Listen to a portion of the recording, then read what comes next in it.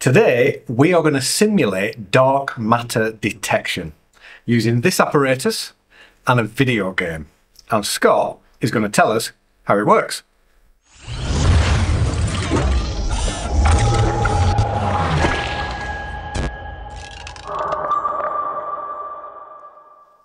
So first things first, let's define what we're actually talking about here. So what is dark matter?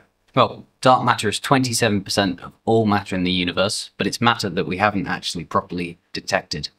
And we do know it exists because we've seen it interact gravitationally, but we need more sensitive experiments if we're ever going to properly analyze it. Now, there's a number of ways in which dark matter could potentially interact with experiments, and there are a number of proposed candidates for dark matter particles, one of which is the axion. And it's thought that the axion can decay into photons under the right conditions. And it's the detection of one of those photons which we're going to simulate today using a faxion. So Scott, what is a faxion? So a faxion is a fake axion. It's a man-made signal that replicates the behavior of those photons, and we use them for calibrating the sensitivity of experiments like this one. Super cool. So let's have a look at how this experiment works. In the real experiment, the decay of an axion into two photons produces the signal, while we use a generated radio frequency wave as our faxion. When you put radio waves into a cavity such as this one, they form standing waves at the resonant frequency of the cavity, and this depends on the cavity's size. By using a tuning rod, we can change this size, allowing us to change the resonant frequency until we can detect the faxion signal. The cavity is made of aluminium, which reflects electromagnetic waves. Inside of the cavity, there is an aluminium bar, the position of which can be varied. This changes the size of the cavity, which in turn varies the resonant frequency of standing waves. Using this antenna, we can emit the faxion signal into the cavity. We then tune the cavity's frequency to match the faxion, which results in a resonance. The resonance can then be detected by a second antenna, which is connected to a spectrum analyzer. And throughout the entire experiment, we use a third antenna to monitor the resonant frequency of the cavity.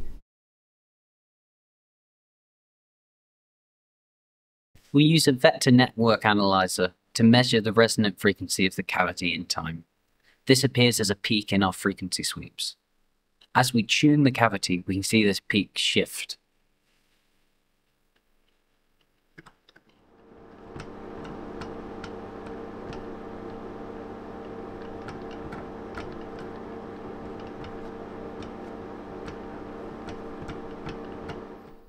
The radio frequency generator produces our faxion signal, while the detection is done by our spectrum analyzer, which measures the transmitted power from the cavity across a range of frequencies. Great. All right, we promised you a game at the start of this video, and we're not going to disappoint. That is how we're going to do the axion detection. So I'm going to play the role of the experimenter trying to detect the axion. So Scott, tell me what to do. Well, our game's going to generate a random frequency for our faxion, and then you're going to try your best to detect it against the clock. All right, let's go.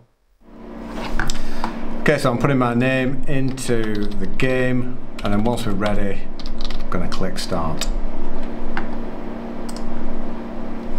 All right, so we can see the blue peak there. That's from the vector network analyzer, and that's the resonant frequency of the cavity, and I'm looking for a corresponding peak in the spectrum analyzer signal, which is the yellow one, and you can see there that I've found what looks like a peak. So I'm trying to maximize the amplitude of that peak so that I understand where my faxion is located. So there we are then, that's looking pretty good.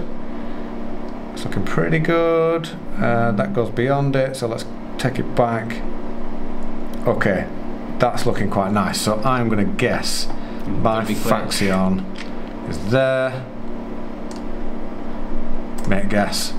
Okay, how did I do? I found a faxion. Nice. So I am just under halfway down the leaderboard. Not bad. Let's see how I did in frequency error. Oh, look at that. Well, it may have taken me time, but I was accurate. I was accurate. There you go. So you've done really well, but I think it's time you try hard mode, see if you can put your metal to the test. What's hard mode? You'll find out. Right, we're going in hard mode. I've no idea what hard mode is. Okay, hard mode. Okay, let's go for it. Right, okay. Let's see what we're doing. You've only got 45 seconds now before your funding runs out. Seconds. What's going on? There's no faxion. I can't find a faxion. Wait a minute. Whoa! What is going on? I've lost my glasses. What? I don't know. Right, I don't know what that was. My instrument's broken. Hang on, there's something there. That was a faxion. Is that a faxion? Right, I'm running out of time. I'm gonna have to guess. I'm gonna have to guess. I'm gonna have to guess. 10 seconds. Wait. Oh, I forgot how to do it. What's going on? What the hell is this? Oh. Okay, I'm just guessing. I've no idea what's going on. Dude, that is hard. I found it though. I found the faxion. Right, how are we doing hard mode? Not bad. Halfway down the table. That was pretty difficult. No one expected lightning and cats. Frequency error. Oh, look, second only to my own non-hard mode. Professional. Pretty good, pretty good. We hope you found that interesting and a bit of fun. Now, if you want to play that game yourself and see this apparatus in real life, it's actually available to the public for a short time following the release of this video. That's right, we're going to be at the Royal Society building in London from the 2nd to the 7th of July for the Royal Society's Summer of Science. It's going to be us alongside some other really interesting experiments, so come and have a go. Very cool. And if you'd like to know more about the real experiment detecting real axions on which this experiment is based, head on over to Hamster Productions, where Josh has produced a great video about that experiment using Lego. There's a link in the description below. This work was possible and done at Lancaster University's physics department. It's a really great place to build and do experiments, and if you're interested in studying physics, I really recommend you check out our website. And finally, thanks to the Science and Technology Facilities Council, the STFC, who fund this and lots of other great work. Thanks for watching. See you in London.